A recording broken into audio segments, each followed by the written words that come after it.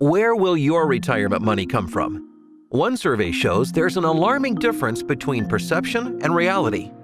Only 36% of today's workers expect Social Security will be a major source of retirement income, but 67% of retirees report that it is.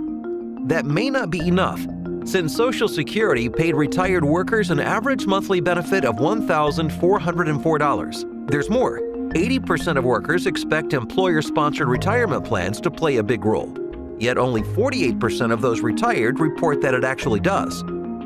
Workers' expectations regarding their IRAs has shifted. While only 30% of workers plan to roll money into their IRAs, 44% of retirees use their IRAs as a major source of income.